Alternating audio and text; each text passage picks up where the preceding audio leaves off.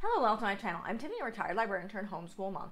And in this video, we're going to be looking at the last book in the Allie Finkle Allie Finkle's Rules for Girls, not schools or rules, by Cabot. This is book 6, Blast from the Past. If you don't know what I'm talking about, please go back to the beginning. Check under my playlist for Cabot. So these are the Allie Finkle books. This is I'm not saying it's middle grade, it's late elementary because Allie Finkle is in the 4th grade. So this is late elementary. Though I would definitely recommend this for middle schools as well. Girls, it's definitely preteen. Preteen girls or girl presenting, if you're interested. So in this last book, what's going on is Allie's class is going on a field trip to a pioneer village because they're studying pioneer times, which is what you do in 4th grade. And yes, this is what I did in 4th grade too, oddly enough, even though I was in 4th grade in Hawaii. For some reason, they were pretty sure, yeah. It was 4th or 5th grade. I think it was 4th grade. Where we were going over the Oregon Trail and pioneers. I don't know if this is universal, but again, Allie's in Maine.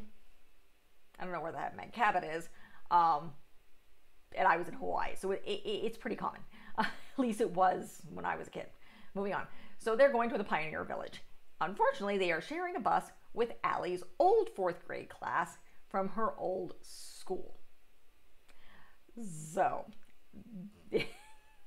and they want to dress. And of course, Cheyenne ends up showing up dressed very antebellum. She's in a giant hoop skirt, which no, the pioneer women would not be in hoop skirts, nor around the Oregon Trail were hoop skirts common. This was the bustle era, now that I'm thinking about it. So no, hoop skirts were, not to mention they're certainly not wearing hoop skirts on the Oregon Trail or in pioneer villages. They're wearing layers of skirts, but they're not wearing giant hoop skirts. So I don't know whether they're covering the late 1800s or what, but still, hoop skirts. But yeah, again, when you're traveling, you're giving up everything. You're not bringing hoop skirts. And again, also, mind you, Wyatt Earp was later, and that was the bustle era. So moving on, but that's Cheyenne being Cheyenne, if you're familiar with this series. Not to mention, now that I thought about it, how the heck did she get on a public bus with a hoop skirt? As much as the fact that they collapsed, they're still a hoop skirt. Moving on. So they are sharing a bus with Allie's old class, which means her old friend Mary Kay and Brittany, and basically the girls from the birthday party in the last book. And they end up being split into groups. And Allie is stuck with some very annoying boys, as well as everybody but Courtney. So she's pretty much surrounded by the mean girls in this group. And fights break out, and eventually her teacher gets ticked. And when they start fighting, I think the main argument was Brittany was complaining that their school was poorer and worse than of course, the much fancier public school that Allie was going to in the suburbs. Also because Allie's new school is downtown and much, much smaller, as in their cafeteria and their gym and their auditorium is all one building. As opposed to, say, her other school where they had a boys and girls gym as well as everything was separate. It started a fight. Obviously, Miss Hunter, her teacher, gets royally pissed off. Now, her teacher actually gets engaged in this one. You find that out because her boyfriend shows up and throwing rocks at the window. And she gets irritated. And periodically gets irritated. But she separates them out. And one of the kids in Allie's class threw up on the bus, as happens. And people were making fun of him. And yeah, they had been stealing his hat, which was his uncle's, which is his uncle's favorite hat. So her teacher gets pissed off and starts separating people into groups, and she Cheyenne ends up with Miss Hunter, which obviously Allie ends up with Mary Kay. So, and they go through things, and they're periodically everybody's kind of miserable and bickering, and then Mary Kay gets stung by a bee, and Allie helps her. And of course, all the other friends back off, and Miss Hunter is very happy. And also, her and Mary Kay end up fighting, and Mary Kay had revealed that Allie writes in a journal a book, basically book of rules, and she comes to find out that George Washington had done the same thing. He wrote a book of rules. So to her, that's very, very cool, because it's like, oh, the nation's president, first president, actually did this too. But she helps Mary Kay out. Mary Kay eventually getting mad at her because she Allie didn't let her know that basically she has a giant bee sting. So, but Miss Hunter is very, very happy because Allie did the right thing, and how she also realized she was helping protect this other boy who was being picked on. Because to Allie, it's just a thing you do. For her, it's like, of course she was going to stand up for him. He may be gross, but again, she doesn't want him being bullied. So, and then of course they're forced to work together, and Allie just kind of learns that about accepting her friends for who they are, and accepting that there's going to be mean girls, and that's just kind of be the thing. And that's really the crux of the end of this series. And her parents also agreed to let her get a cell phone when she's in 5th grade, and that's how the book series kind of ends. And I did enjoy this book series. I obviously don't have a copy. They're around 200 pages or less, a little bit less. Obviously, Allie is in the 4th grade, so it appeals to female presenting of that late elementary age, and of the trials and tribulations of the 4th grade, where you're not quite boy crazy, and you're just kind of starting to grow up in that sense. It's like you're 9, 10 years old, you're just getting into the preteen, what we now call tween era. Puberty is on the horizon, and there's a lot of conflicts with the friends and growing up, and the popular girls versus the non-popular girls, but the boys are still little boys and are still kind of gross to girls, and boys still think girls are gross. The girls are slowly kind of finding them interesting, and you're on that verge. And yes, Allie's still into Barbies, and they're still kind of that, you're on that cusp of growing up and becoming a teen, but you're not quite there yet because you're still a kid, because you're like 9, 10 years old.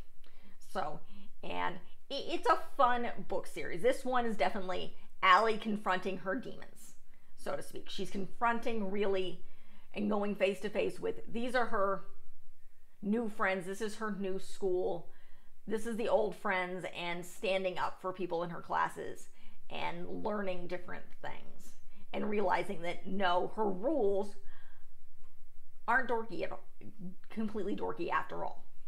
So, and it's like she admits that, yeah, I'm dorky, I'm funny, I'm quirky, and I'm happy with that.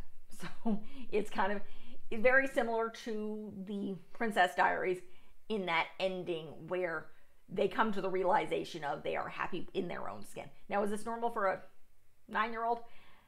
Maybe not. Still a lot of growing to do. But this is the end of the series. I do recommend it. It's very fun. It's very fluff. It's very much the preteen learning lessons through life type of story. Very much the coming of age stories, which are very, very fun. The Princess Diaries are very, very similar in that. It's very much the coming of age. So, of course, the Princess Diaries, she's older. And then the Diaries of Notebooks of Middle School Princess, again, she's in middle school. And then, of course, Mia gets into adulthood. And by the time you see this, I will have completed the Princess Diaries series. I still have Quarantine Princess, but this is being filmed at the end of March of 2023. Quarantine Princess just came out like 2 weeks ago, so I haven't had a chance to read it. And I will probably end up buying it because I like the adult series. So, but you can check those out if you're interested more in my Meg Cabot series. Unfortunately, she's not on my menu, on my list for 2024. I have some other stuff that's coming in.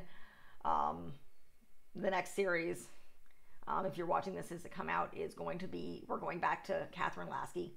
I'm going to review, I think there's just 3 books in The Wolves of Beyond, and then I'm going to go to their Polar Bear series. Then I'm going to do 3 books in the Animorphs. This is just the recent graphic novels, because that's what I can get a hold of. Then we're going back in time.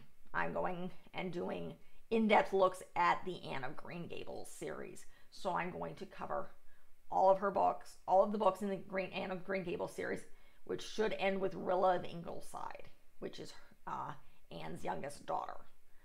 And then I'm going to look at her short stories. Then I'm covering all 4 of the Sullivan films, Anne of Green Gables, Anne of Avonlea, and the continuing story, which has nothing to do with the books whatsoever. There's a whole big fight between him and the family. And The New Beginning, which is a prequel. So they go back and look at Anne's background, which I don't think is has anything to do with the books either. And then I'm going to be looking at The Road to Avonlea, which is a TV series that I watched when I was young.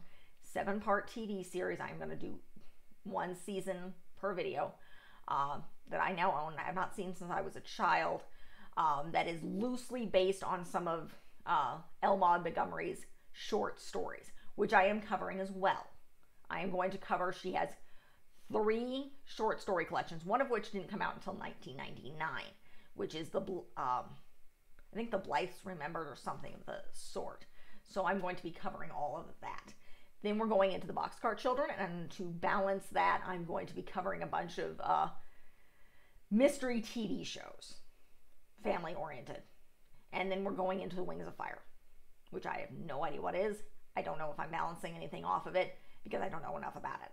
So that is what is incoming series-wise. What's coming theme-wise is I'm going to cover some January. We're covering a little bit of some different,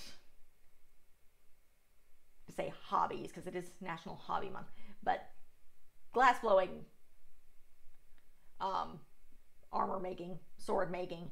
I think I did pottery as well. I'm not sure. And then I'm covering Black History Month. I know I'm covering Angel Island. In April, I'm looking at books and films from the Titanic. And that is, I think I'm doing Beauty and the Beast this year. I could be wrong. I know that's on my, no, I'm covering the Space Age in October. I'm covering Diwali in November. I'm covering more mysteries coming next December. Yes, I am covering Beauty and the Beast this year, so that should be September. And I'm also covering Inventors this year. So I think that is it. And possibly cooking. Having cooking popping up here. Which should be interesting. And I believe I'm covering immigration in the Ellis Island as well. So Ellis Island and Angel Island. I think Angel Island is coming first. So that is it for this review and update of what's incoming. If you like what you see or like what you hear about me describing, like and subscribe, and leave a positive comment if you have one. Thank you.